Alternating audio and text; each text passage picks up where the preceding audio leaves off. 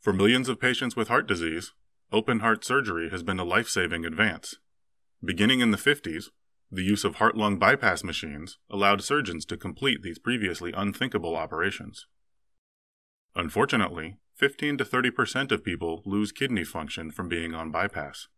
This damage is thought to be related to a lack of blood flow to the kidneys, but little is known about how bypass affects renal blood flow. By taking detailed measurements during surgery, researchers at the University of Gothenburg identified a new potential mechanism for this type of kidney injury. In 18 patients undergoing bypass for at least an hour, the Swedish team inserted several catheters to track blood flow and oxygen delivery to the kidneys, along with kidney function and oxygen consumption of the organs, before, during, and after the procedure. Urine and blood samples also provided valuable snapshots at the same time points. The researchers found that even though blood flow and oxygen to the entire body increased during bypass, that was not the case for the kidneys.